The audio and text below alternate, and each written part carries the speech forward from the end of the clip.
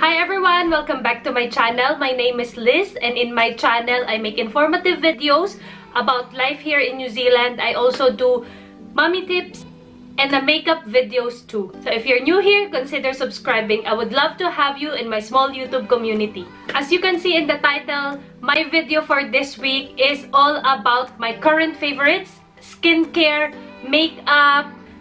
If you want to know kung ano yung mga current favorites ko, please keep on watching. First up is skincare. Ngayon, itong skincare na to, matagal ko na siyang ginagamit. Kung napanood niyo yung aking Hikoco pala, yun nakala ko Hikoco na haul video. Yun yung first time na ginamit ko tong item na to. And since then, naging favorite ko na talaga siya. This is the Klairs na Vitamin C Serum. So this one here is nung time na yon, just a quick background lang, after I gave birth to my daughter Rosie, since na acne prone skin talaga ako, is nagkaroon ako ng breakout. Nagkaroon ako ng hormonal acne, which around this side of my face, yung dito sa jawline ko. Sobrang daming acne niya. Minsan cystic pa. Yung, alam niyo yung parang may bump lang, pero sobrang sakit. Ganon. And meron ako mga blemishes noong time na yon. But ever since I started using this Klairs na Vitamin C na serum, or serum ba to? Serum pala siya.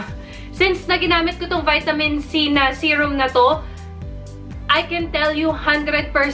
Papakita ko sa inyo pag wala na akong makeup, pag gumawa ako ng makeup video, wala na yung aking, or nagfe-fade na. Hindi pa siya 100% na wala. Nawawala na yung mga blemishes ko dito ever since na ginamit ko. And this is actually my second bottle since nung time na yun. So, matipid siya. Kasi ang ginagawa ko, if I'll put the link down below na lang din, or maybe somewhere here sa card, yung aking skincare routine, guys. Because my skin is an acne-prone skin nga, I don't normally change my skincare routine. Kung ano yung ginagamit ko before, yun pa rin yung ginagamit ko kasi nga natatakot ako baka magkaroon ako ng acne breakout. Kaya ang ginagawa ko, for this one, I use it day and night. So, 2 drops lang siya. I'll put it in my hands like this. Tapos ilalather ko siya. Tapos lalagay ko siya kung saan ako may mga blemishes.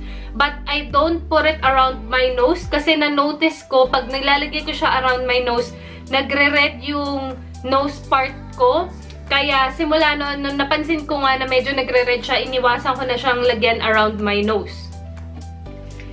The second skincare product naman na I will show you is this is from COSRX and this is Hyaluronic Acid Hydra Power Essence.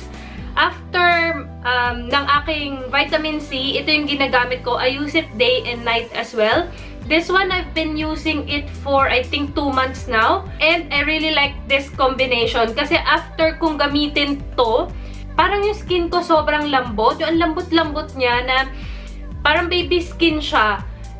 Very hydrating. Although, guys, you have to be careful if you use this in the morning. Kasi sinabi sa akin, or advice sa akin, is I have to use a sun protector or yung sunscreen.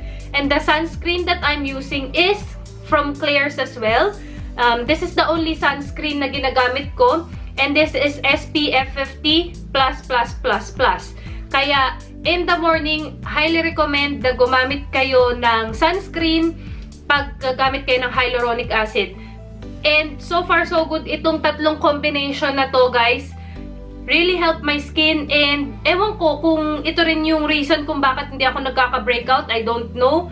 Pero recently nga, nag-stop na yung breakout ko. Hindi na ako nagkakaroon ng breakout around this area. And minsan may pakonti-konti pa akong breakout. Pero hindi na siya ganun kalala. So, as you guys all know, di ko alam kung alam nyo na, pero I really love makeup base. I really love collecting yung mga makeup base like yung foundation, concealer, and setting powder. Yun yung gusto ko talagang kinokolek kasi hindi ako yung eyeshadow na tao and mabubuhay na ako sa makeup base lang, contour and a blush on. Everyday makeup, okay na sa akin yun. For this one, this is my current favorite and matagal ko na siyang favorite actually. Hindi pa ako nagpapalit since then kasi ako yung tipo ng tao pag nagustuhan ko yung product, hindi ako papalit-palit. This one is yung Revolution na hindi ko siya ni-review. Ni-review ko siya nung sa aking Makeup Revolution na review. This one here, I'm in the shade C8. Although this one, kasi masyado siyang kakulay ng skin tone ko, hindi siya nagba-brighten up. Parang tinatago lang niya yung aking under eye circle. Papakita ko lang siya. Pero I really like this one, guys. And very cheap pa siya. It's only $10 here in New Zealand. And I bought it sa Farmers. If you can see, ayan o. Yan yung, ewan ko, nakikita nyo ba sa camera? Ang ginagawa ko, I put this under my eye first kasi nga kakulay siya ng skin ko. After that, I use this Tarte Shape tape na concealer. This is a bit lighter sa shade ko kasi I want to brighten up my under eye dahil nga, nakita nyo naman no, napaka-itim ng aking eye bag. So, ito siya, ginagamit ko siya pang highlight ng under eye ko. Tsaka ginagamit ko rin siya na pang highlight ng T-zone ko. So, naglalagay ako sa T-zone. This two, yung aking laging ginagamit everyday. And I've been using this for almost tagal na. Magwa 1 year na. Alam niyo naman tong Tarte na Shape tape is recently lang na dumating sa New Zealand. And if you can see, ayan siya. Medyo lighter talaga siya dun sa aking shade. Super light, I feel like. Pero maganda siya pag na-blend dahil nga napabrighten up niya yung aking under eye. And this one is in the shade Light Sand. Before I show you kung anong favorite ko na foundation, I'm just going to let you know this is my favorite na primer. This primer is from Morphe and it's only, I'll put the link down below, maybe the price over here as well because I forgot. And this one here is para siyang dupe ng, alam niyo yung Smashbox? Parang ganun eh, para siyang dupe nun. Kasi pag tinry mo siya, lalagay ko siya ng konti, papakita ko sa inyo ha. Here you go. I don't know if you can see in the camera. Pero, kasi pag tinry, feel mo siyang gano'n, para siyang,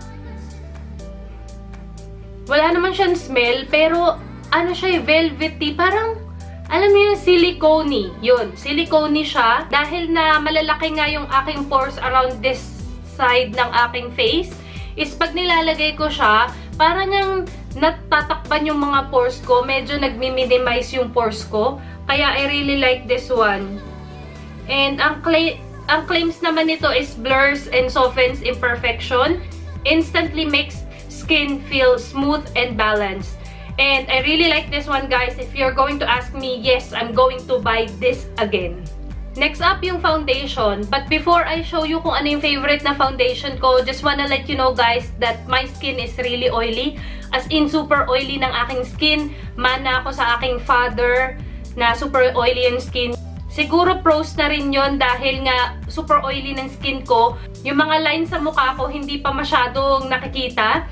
Siguro advantage na rin siya kasi yung skin ko nga dahil super oily, hindi ako nagmumukhang matanda. Parang ganun. Ano ba yan? Ayoko sabihin, baka naman sabihin yun, grabe naman to, mukha naman to matanda eh. I don't know if you already know, guys. Nahihiya akong sabihin pero yes, matanda na po ako. I am 35 plus years old na. Ayan, sinabi ko na ito kasi syempre ini-aim ko naman na before I turn 40 years old is makagawa ko ng YouTube channel ko. Kung sakasakali naman na, alam mo yun, hindi naman to maging career ko in the future or kung huminto man ako gawin to in the future, at least na-try ko. There's nothing wrong of doing something that you love. Anyway, nag-chit-chat na naman tayo dyan, guys. So, ang aking foundation, yan. Foundation na ultimate favorite ko. Nakita nyo na ata ito dun sa iba ko mga video. This is the Too Faced na Peach Perfect Comfort Matte Foundation. I'm in the shade Light Beige. I tell you guys, look at this one. It's almost empty. This is my first bottle or unang beses ko siyang tinry and I really like it. It lasted for so long because this one is 48 ml siya. It's a bit pricey, yes, but a little goes a long way. And dahil nga super oily ng skin ko, ito yung foundation na nag-blend sa skin ko na throughout the day hindi ko na kailangan mag-retouch and nandun pa rin siya, plakado pa rin siya. Hindi siya nagfe-fade. Yung oiliness ng skin ko, hindi siya ganun ka-oily. Although, lalo na yung nose part ko, yun ang talagang super oily sa akin. And with this one, nami-minimize niya yung pagka-oiliness ko. Hindi rin siya heavy. And then this one is medium to full coverage. The next foundation that I really love, ginawan ko to ng review guys, pero hindi ko na na-put up sa aking channel. Nag-iba ako ng path, hindi ako gumagawa masyado ng makeup videos for the last 2 months. This one here, nakita nyo na? This is from Morphe, and this is their foundation. I'm in the shade F2.2 matte. Guys, this one, I tell you talaga, kung oily ang skin nyo, these two together, itong dalawang to is pinagsasalit-salit ko lang. This one is about $20-something. I'm not too sure. I'll just put maybe the price over here na lang. This one here is almost the same with this one, but it is 30 ml. It lasted that long as well. Pero mas, kung tatanungin niyo ako, mas maganda yung coverage ito yung sa pagkaka-oiliness ko. Talagang ito naglalast siya. Kasi ang claim nga nito 14-hour wear. I think so. But for this Morphe one, I really like it. Kasi alam mo yung price point niya, hindi naman siya ganun kamahal. Dito sa New Zealand, hindi siya ganun kamahal. And then, naglalast din siya. Hindi ko na kailangan mag-retouch. Hindi siya heavy. And hindi siya ganun ka-drying for me. Kasi I feel like na itong foundation na to is mostly para sa mga oily skin. Marami na akong reviews na napanood nito, pero kung siguro normal to dry skin ka, baka hindi po pwede to sa'yo. Pero kung oiliness ka, like me, magugustuhan mo talaga tong foundation na to. Next naman is powder. Meron akong papakita sa inyo isang high-end, isang affordable na price. And ito yung high-end ko.